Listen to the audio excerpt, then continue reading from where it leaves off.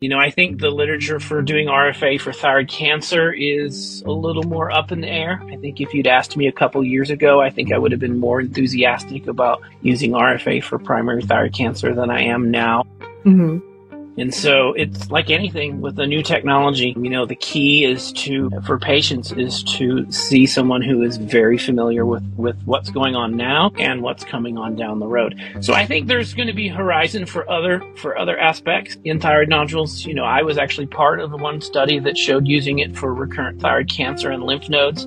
It has not widely gained any use for that. I think it's going to turn out to be as effective as surgery in that setting. And I think that as more people do RFA and people get more experience doing it, I think that's one area that will come up. Now, that's a pretty select patient population, people who've had thyroid cancer and then have recurrence in their lymph nodes. But I think, if I'm talking about going through a second or third surgery for my thyroid cancer and I could have a good or equal outcome with RFA, sign me up.